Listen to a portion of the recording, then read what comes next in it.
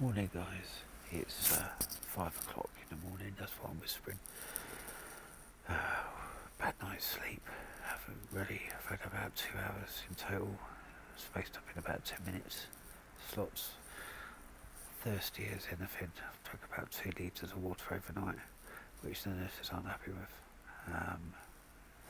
But to be fair, they've been the ones getting it for me, so I've just been really thirsty. Not being able to sleep. The only good thing is I've got a catheter in situ, so I don't have to actually go to the toilet myself. Just lay here. Get lots of leakage from my nose today and overnight. So hopefully they can look at that today and stop that. Hopefully have the catheter out this morning. Have a nice shower. And we'll see how it goes from there. I think if they take me down for another look to see why I've got so much fluid coming out, then probably keep the catheter in till after that. We'll have to wait and see, I think.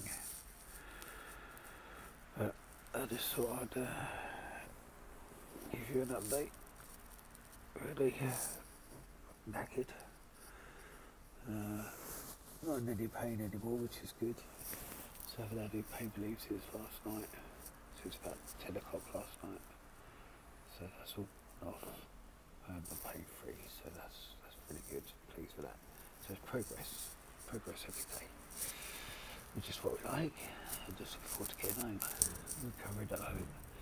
Anyway, no doubt I'll speak to you guys later. Bye.